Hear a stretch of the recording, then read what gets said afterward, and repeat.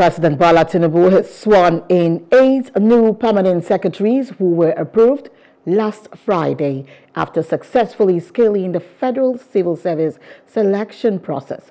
The appointments were sworn in just before the start of the Federal Executive Council meeting, which Tinubu is currently presiding over.